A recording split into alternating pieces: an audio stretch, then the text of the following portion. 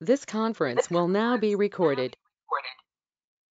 In this video, we will learn how to create supplier, how to create supplier user, and how to convert a prospective supplier to a spend authorized supplier. So first, we will see the ways we can create supplier. So I will go to my login. I can click here on procurement and I can click on suppliers. So before this, I would like to let you know that we need supplier administrator role, supplier channel manager role, and supplier manager role if we want to convert this prospective supplier to spend authorized supplier. So these roles I have assigned to my user, and then I clicked on that supplier link. And then this is the page I can see. From this task button, I can go to this create supplier or register supplier. I have two links. So if I go to the register supplier, I can see that I can select, I can provide all details, and I can select it says spend authorized supplier or prospective supplier. If I go to again task and go to this create supplier link, what I can see, I directly create a supplier, but still business relationship I can see prospective or spend authorized. So it's one and the same thing. First I create supplier and I will be landed to this register supplier if I provide this detail. The another way, so now we can see that we are aware of this register supplier link and create supplier link. Another way to register a supplier is the external supplier links that we publish on our website. So how we take that in the system, go to this setup and maintenance, search the task, go to this task, press the search button, search link, sorry, and then search the business function. We need to search the procurement business function. So configure procurement business function. I'm going for the US1 business unit. I'm just pressing OK. So I can see we have URLs. Prospective supplier registration URLs. If I click on this, I will be landed on a page from where I can register my prospective suppliers. And if I click on this spend authorized supplier link, so this URL will take me to a page from where I can request for the registration of my spend authorized supplier. So I should close this now and this another link as well. So I will just go and use my register supplier link. I can give my test company 5. This is the name I have given. I can just select the reason, test for demo, and I'm selecting US business unit 1. I'm keeping it a perspective because I will let you know how to convert this perspective to spend authorized. Even I can select it spend authorized here itself. Okay, prospective supplier I can use in RFQs, but spend authorized supplier is the supplier which we can use in the purchase orders. If it's not a spend authorized, we will not be able to use it on purchase orders. So I'm just keeping it as a prospective supplier for this demo. And organization type I'm taking as a corporation. The supplier type I'm taking it supplier. Tax country, let me put it as United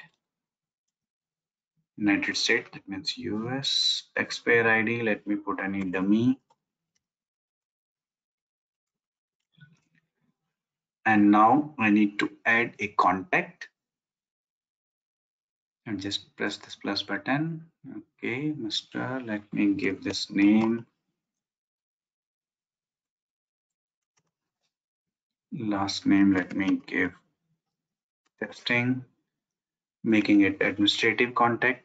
This you can read, indicate this contact is an administrative contact who will be notified for the registration review outcomes. Email, I can give testing for demo at gmail.com. Any dummy mail. It's create user account. See, email is required when we create user account. That means user account will be created. I think this will be taken as a user name, testing for demo at gmail.com. So these are the roles that gets automatically assigned whenever we create a supplier. We can delete any of the role if we don't want to assign to this. And if we want to assign more administrative roles, I can just go to actions and select and add. This is the option. I can select more roles and assign to this supplier. I'm just pressing OK. Now I'm going to create an address.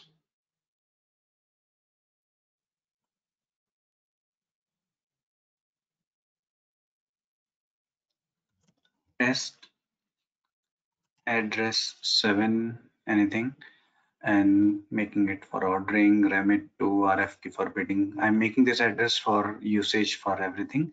And now I need to add the contact. If I don't add this contact to this address, this contact will not be available on my purchase order when I select from that LOV that this supplier should have this contact. So I'm just pressing OK. After selecting my user, I'm just pressing OK here itself. And now I need to add product and services. It is mandatory. Let me show you.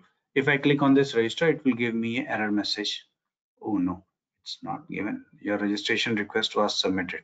Let me just see. Okay, so I have submitted registration request for a supplier. Let me see the notification. Action required supplier registration request for test company 5. Okay, yes, this was my supplier. So if I just click on this notification,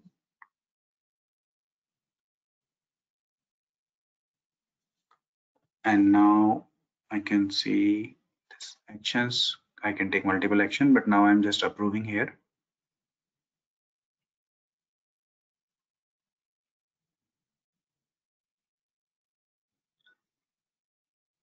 Okay, so if I click refresh,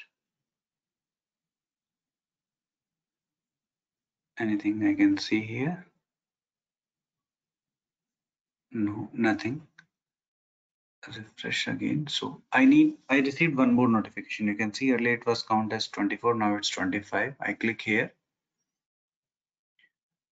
It is FIA supplier registration request for was approved. Yes, it's notification. And again, if I go to manage suppliers and I search my supplier,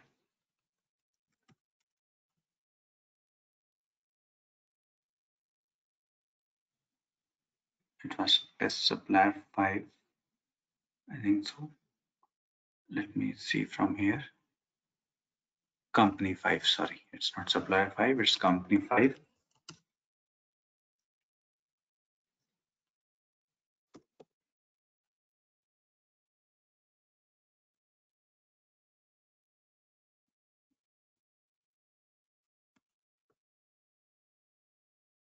So click here on this company supplier name, test company 5.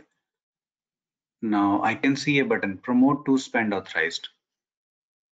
So we need to click this button to change the status from prospective to spend authorized. So this is the way we need to go to manage suppliers, select the supplier, and then press this button. So I'm just putting any comment.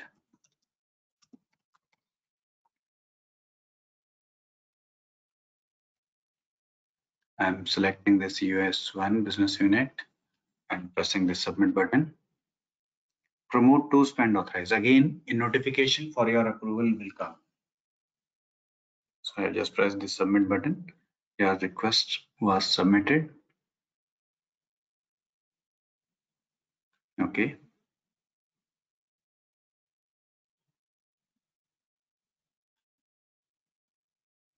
See the note. You cannot edit this supplier record because a spend authorization request is pending approval. Okay, done.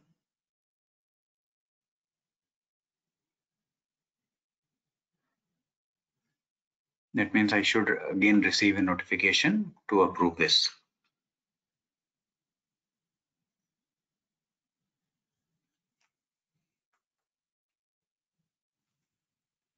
Okay, it is closed. Let me close this form as well. anything if I press the refresh button here. Okay, my test company 5, this appears here. So if I see any notification, it's the earlier notification, so I need to wait more for this new notification. If I click on home button,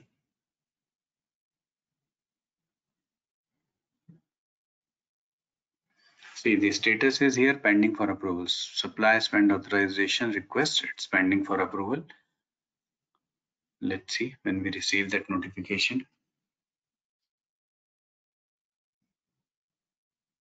So it was quite clear that we have two registration URL links that we can post on our external websites, and user can directly click on those and register themselves as a prospective supplier or spend authorized supplier. So usually we provide this prospective supplier registration URL on our websites. And this is configured in the configure procurement business unit function.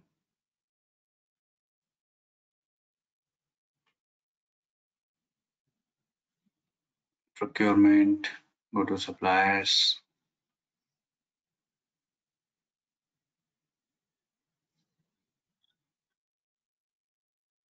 click on this request.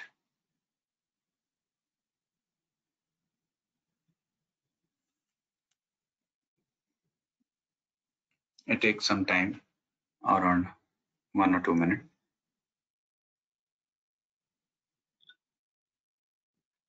So again, I click on home icon here.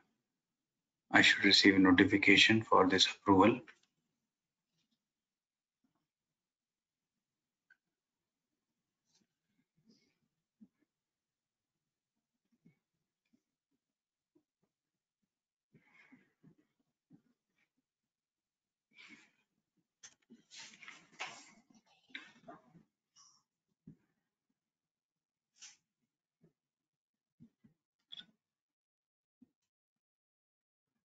So we are just waiting for this system to respond with a notification that approval is required. Still, we have not received that notification. Yes, we have. So action required, request to approve supplier for spend. So if I click on this notification,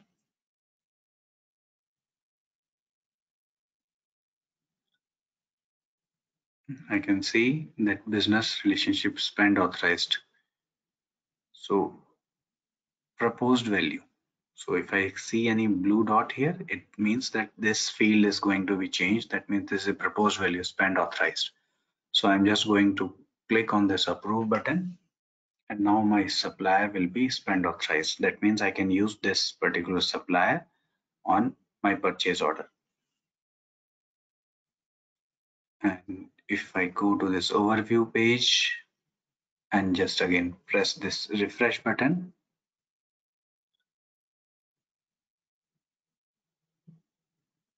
test company 5, which was Perspective, yeah, it's gone now. So it has been approved. So if I go to my manage supplier again and I put it test company 5, I get it as a spend authorized. So this was the demo for the supplier creation, their external URLs, the conversion of prospective supplier to my spend authorized supplier. Thanks for watching.